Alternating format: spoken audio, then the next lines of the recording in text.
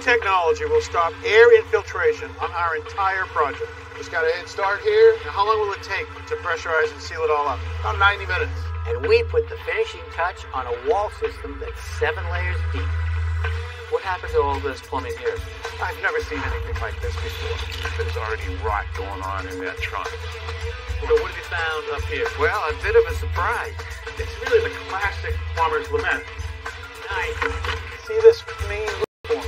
We're just going to pull that forward so it's even where this existing deck is. Definitely says mid-century modern. Money's in the details. That is beautiful.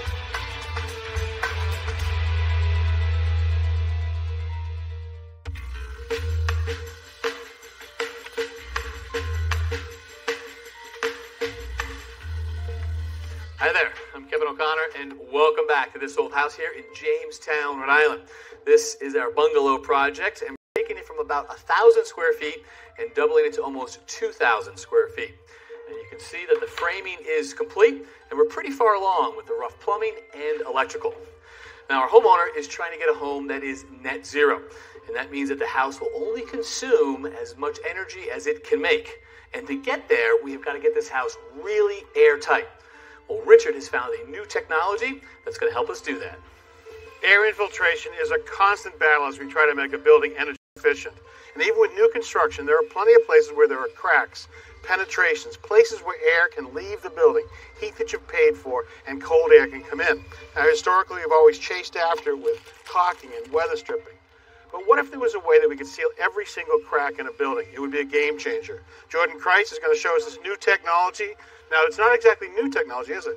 No, this has been around for a little while as far as the concept and the duct system. Right, we've used duct system to seal them up tight. Yeah, so we use positive pressure basically to put a sealant inside and identify those leaks and seal them with the positive pressure. So you got your blower door test. How's our existing house? This is new construction. Sure, we just completed our test and we're at 3.8 ACH 50. So ACH, that is air changes per hour. How much air would leak out of the building when you're pressurizing it, right? So what's the worst? Sure, I've seen them as high as in the 20s. Okay, so 3.87, what's that equivalent to? That'd be the equivalent to probably this window being open about 5 inches or so. Under pressure. That's a lot of heat leaving out. Exactly. Okay. All right, so what's the prep that you have to do? Sure, so the prep process will actually tape off the windows so that the sealant doesn't actually seal the windows if they do in fact leak some. You got to seal every single opening, anything that's going to leave to outside. Yes, that will eventually be closed off, correct. Okay. So Richard, what we're going to do is use this hole where the deadbolt will eventually actually be able to see the technology seal this. Seal it up. Correct. Good.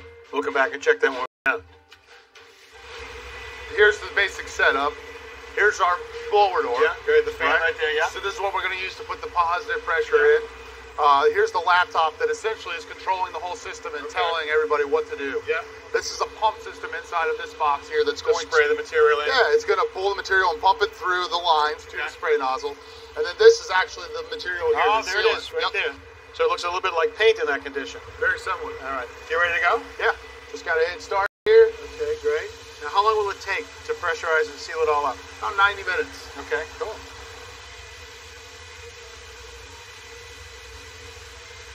All right, so it's been about an hour. How'd we do? We are down to 1 ACH 50. Wow. So we started at what, 3.8, just under 4. All right, so that means we can have smaller heating and cooling equipment, right? Exactly. We can right size the mechanicals to the home. Perfect. All right, let's go check the door, how we did. Okay. All right, so it's almost completely blocked off. It's really cool. Pretty good. So you're going to pull that. Look at that. The bullseye. Sealed up perfect. Great. So is there any place where we can see it going through the outside? Here you go. Right here under the stairs. So look at that. Between the old boards, it found a crack, even though there's insulation outboard of it. That is amazing. Yeah. It finds everything. So what about existing? Do you have to just do new work? No, this can be used in retrofit applications as well. Just need to protect the finished horizontal surfaces in the space. And that's probably got as much possibilities as anything. There's a lot of leaky houses out there. A lot. All right, so once we get it this tight, there's one more thing we got to think about, right? Getting fresh air into this building, mechanical ventilation. You got it. All right, that is really something. All right, Kevin, nice job. Thanks. All right, so the reason that we sweep this place top bottom and clear out all the debris is so that we can get this place laid out so that all of our next step, all the trades come in, they're going to want to poke holes everywhere. They're going to destroy this place in about a week. So we got a lot of built-ins, a lot of specialty things going on that we want to get laid out so that we don't have ducts in the way and returns and thermostat wiring and all that kind of stuff. So the better we can do that now, this is the last chance we're going to see this uncovered. Gotcha. We're going to set ourselves up for success. So the first thing we're going to do is doors. So we'll cross-reference the plan for door swing, and then let's just check it in the field here. So this door in this bathroom showing a right hand, and it looks like a right-hand door will work well here. So I'm just going to check measurement for ruffle, and we know it's a right hand because we put our butt to the butt, and whichever way your hand swings is the door swing. So that's a right hand. So I'm going to label this side as the hinge side. I'm going to write 2-8 so that way when they come to measure for doors that it's there. And then I'm going to indicate which way the door is going to swing. So that way when the electrician comes in, the first thing he's going to want to do is where can I put my switch? So now he knows he can put a switch on here. Had we not done this, he could have guessed and we put the switch here. Next thing you know, the door opens and you never discover that until the finish. All right, next thing we're going to do is we're going to lay out the bathrooms. So we'll start with the shower here, and this is a 48 by 32 inch shower. I'm going to mark that there. We've got 32. Okay, and then 32 here. All right, so that means we need a blocker there for our shower glass. All right, so this wall is our valve wall. So we're going to let the plumbers know that the valve is on this side. All right, and then the shower ends here. So we're going to want a block for backer for our shower glass right there. So the opposite side here, we've got the toilet up against that outside wall there. So we know a toilet rough is 18 inches off of one side. So we're going to go 18 and a half to account for drywall. And fortunately, that's going to work well with that joist right there. Okay. So then we'll measure 18 off of that center line. That gives us a total of 36 inches for that toilet location. So the next thing we're going to do is the vanity, and that is what? 54 by 20. Okay. So we got 54 from this mark. So I try to make it painfully obvious so that anybody can see and that there's no mistakes. All right, Kevin, the next thing we're going to do, you're going to really appreciate when we go to do finish work. We're going to mark all the stud locations on the floor, so that way once the drywall's over, we know where every stud is in the room. All right, so 5 seconds worth of work, and it'll save us an hour of laying out studs at the finish. Awesome.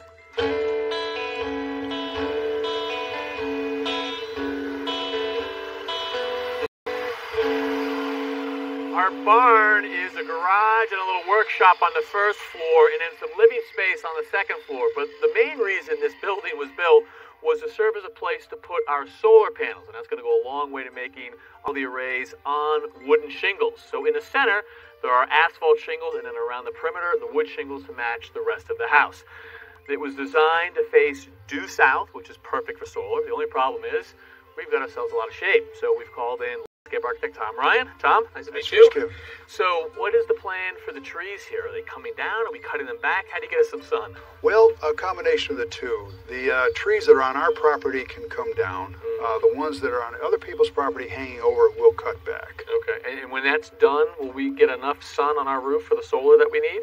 Well, that's due south, so we'll get really good sun midday all through the afternoon, and with some trimming over here, we'll also get some morning sun, so it should be enough. All right. So what did the homeowners ask from you in terms of what they needed from the yard and the design? Well, this is a family that does projects, and so they're looking for an area to do projects, kind of the spillover projects from the barn, a place to spill out and be worked on out here. And also, they've got 2 young boys and a place for 2 young boys to get out and run around. Right. So the combination of those two got us to a design which has a kind of a more formal backyard and a work side yard. So we are right about here right now. This is the domestic working side. What types of jobs and tasks do you envision going on back here? Well, right off the porch over here at the corner, there's a place for a grill, which is close to the kitchen. Around the corner, there'll be a place for trash cans and whatnot. There's a fence that will be in line with the front of the house and tie in over here to the fence that goes along the property line. And then obviously a table, seating area here in the middle. A place for dining in the evening, possibly. Yes, as well as a table that's not so precious you couldn't do woodworking on it. Okay. So all the domestic activities, as you call it, happen behind this fence, and then we've got sort of more of a formal front yard. Let's take a look at that. That fence sort of goes right here. Yes. And then all of what you've got in the backyard starts kind of off of the porch here. Yes. So the center of the formal space in the back is a big oval of grass, and outlined that oval of grass is a line of perennial flowers that come and go through the season, and then a hedge, which is up about this high, and will create an edge to that oval space. Oval, huh? Yeah, oval. We found the oval looks a lot bigger than it actually is, takes up a little less space, and is still pretty functional.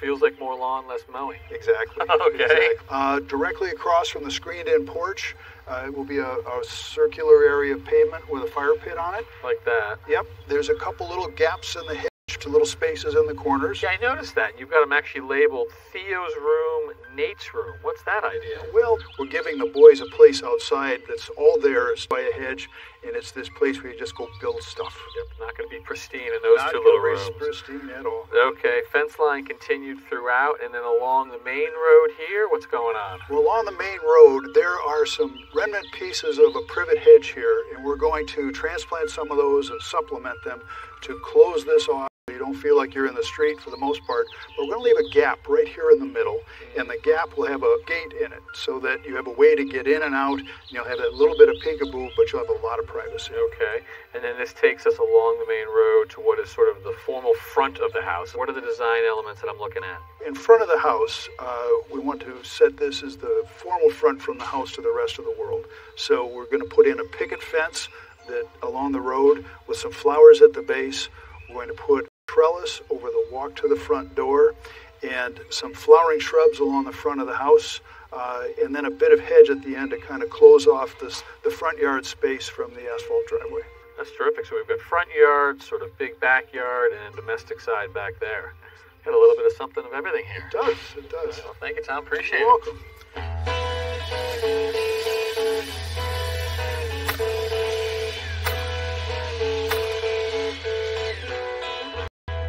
It's not often that our homeowner is also our architect, and the good news is that Don knows exactly what he wants. The bad news is Don knows exactly what he wants, and he's actually drawn up how we are going to finish off this little knee wall and these structural posts here on the front porch. And Jeff and Garrett are in the shop trying to figure it out.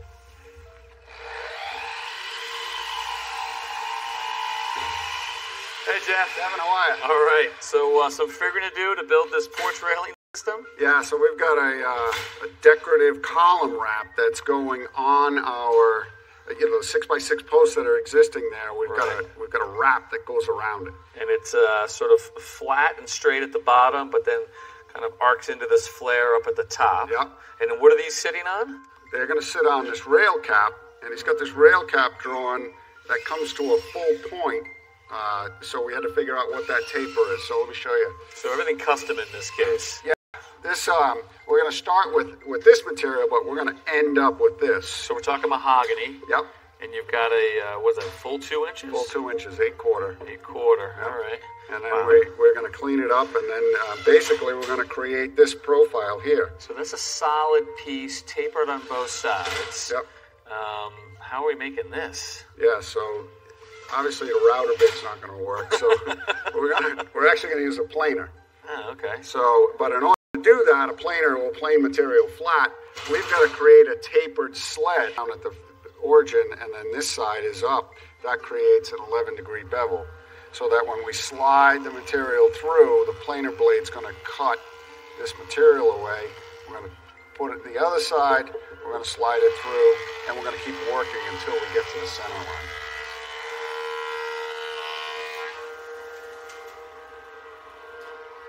That what you're looking for? Yep. So the bevel's right in the center now. So we created a template on site of the actual conditions. So this is exactly what we want to replicate.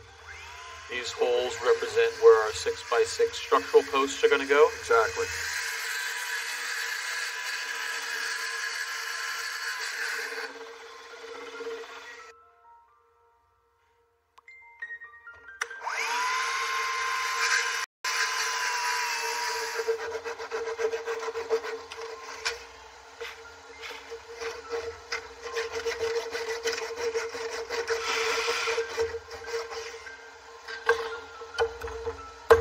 That's where the post goes in.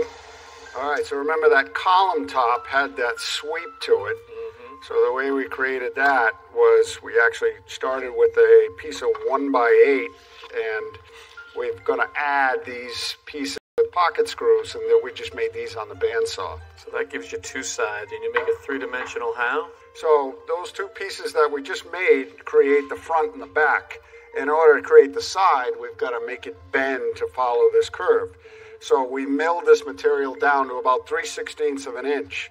And then we've created these jigs that we can clamp together right on the job site so that we can glue it and assemble it in place. So we're off to the job site. Let's go. Garrett, you've already got yourself a plan for how we're going to slip this over those posts? We have a plan. What is it? What we're going to do is we're going to remove a section of the post. So you've already cut those away, We've right? cut these out, and we created a shiplap spline. Yeah. So it's going to go back in again Clever. after we slide the cap over the top. All right, coming up to you.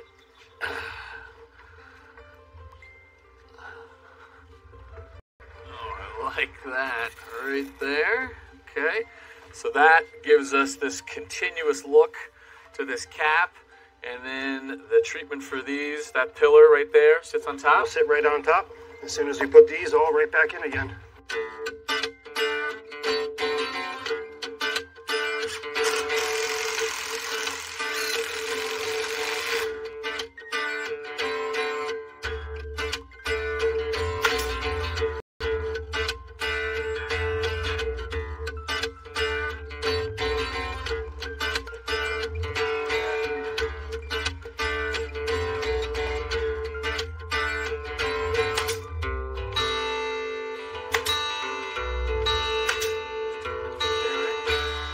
Have a look. Oh yeah, that's pretty sweet. What do you think, Jeff? I think it's going to be good. Yeah, I do too. All right, so 6 more to go. 6 more to go. Back in the 20s, our house was covered in white cedar shingles. At some point after that, maybe when they started to fail, the house was covered in asbestos siding. Well, both of those layers were taken off, and now we're going back to the white cedar shingle that was on here originally. So we've got ourselves a traditional material sort of on the outbound side, but going over a very untraditional wall system here. This net zero thing we're going for. You built us a pretty intricate wall. Yeah. So this is a little model that we made so that you can illustrate all of the components. We've got 2x6 exterior wall, spaced 24 inches on center. That limits the frequency of our thermal bridge, thereby allowing us more insulation per lineal foot of wall than wood. So that's going to get filled with open cell insulation. All in here. Yep. Then we've got 7/16 OSB as our sheathing, an air and water barrier applied to that. Then we've got an engineered panel here, which is 2 inches of polyiso insulation, adhered to a structural 7/16 panel with another barrier of impregnated air and water barrier. On top of that, we've got this cedar fabric, which creates a drainage plane behind our shingles. And then lastly, our white cedar shingles, which are pre-dipped with bleaching oil. Beautiful. And so, Tommy, what's the total R value that this system gives us? The total R value is almost 30 right in this wall. And code is what? Code is 21. So we're well above that. We're well above it. But the big deal here is this continuous band of rigid insulation. It bridges the whole system so that there's less chance of air moving and air escaping right there. I mean, and so this is a very strong wall assembly when we're going towards that net zero. Absolutely. Keeping the conditioned air in the house and the weather outside. Absolutely. Great. Okay. So sidewall shingling, that's our job for today. That's right. All right, so what we have are white cedar shingles that have been dipped, so all 5 sides are coated with a bleaching oil, which is really nice to protect the wood again. Light makes it last. If you notice the joints, they're actually staggered, and there's a separation in here also. And that's important because you don't want water to migrate between these joints, especially on the starter course right here, on the first course. But also you want to get the angle of the shingle to be correct with the rest of the wall. And you want to nail them as close to the reveal mark as possible, so you want to keep it up, you just don't want to keep it too low. Are you using staples there, Tommy? Stainless steel staples, as staples really hold well. And the key when you're installing shingles on the sidewall and a roof is you don't want to use too many. Keeping them from the edge of the shingle 3/4 to an inch. In this case, we just nailed this one here because we can slide the next shingle behind it. You wouldn't be able to do it otherwise. And 3 staples at the most, so in a real wide one you can put 3 staples.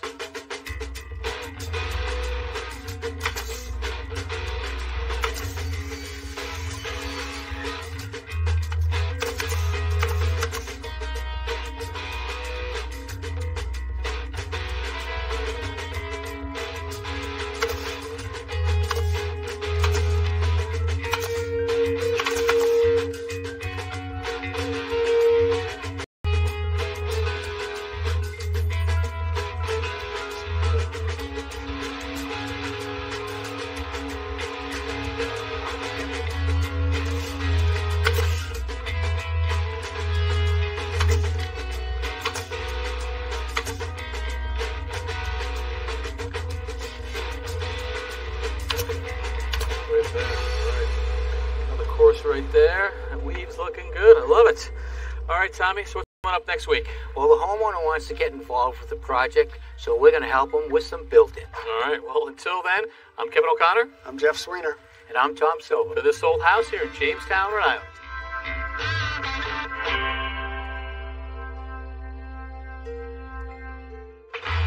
Next time on This Old House. Tommy, this is a console that we're building for the powder room. I wanted to do something that was this mix of old and new. Richard, for years you have told us with a heat pump that it has the ability to find heat even on the coldest of days. There's still heat outside to be had. You just have to work a little harder at it. You've got the interior finishes. A lot of decisions need to be made. We're ready. All right, so where do you start? For more of This Old House, go to pbs.org/thisoldhouse, where you can watch full episodes anytime. And follow us on Facebook, Twitter, and Instagram. This Old House magazine, the companion to our television series, provides trusted information from our team of experts. You can use your credit card to subscribe for 1 year. That's 6 issues for $10. Just call 1-800-221-5900.